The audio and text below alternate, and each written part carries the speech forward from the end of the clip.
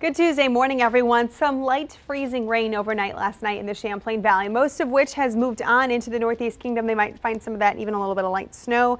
There's still some of that along the southern portions of Vermont. And again, a little bit of a light drizzle, freezing rain in the Champlain Valley still left over.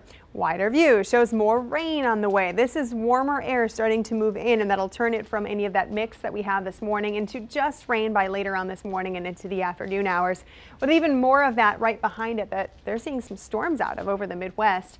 We'll get that in the form of rain later on this afternoon. This morning, there is a very big difference compared to where we were yesterday at this time. Yesterday, we began the day in single digits. This morning, we're starting off in the mid and upper 30s. It's 37 in Burlington, 36 in Plattsburgh.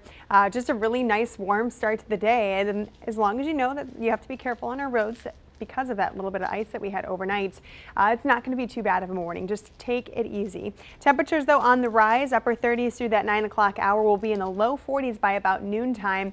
Our warm-up is slow today. It'll be warm most of the day, right near or a little bit above average, but our high temperatures won't be until around dinner time when we finally get up into the mid-40s, and it will stay mild overnight tonight. This is a warm front that's going to build more and more of that warm air in throughout tonight and into tomorrow, which is good news. Again, freezing rain, never good, but it will be mostly rain by later today. Scattered showers at first. You're seeing some periods of maybe the heavier stuff mixed in into overnight tonight as well. This is a cold front on the way that's going to pass overnight tonight.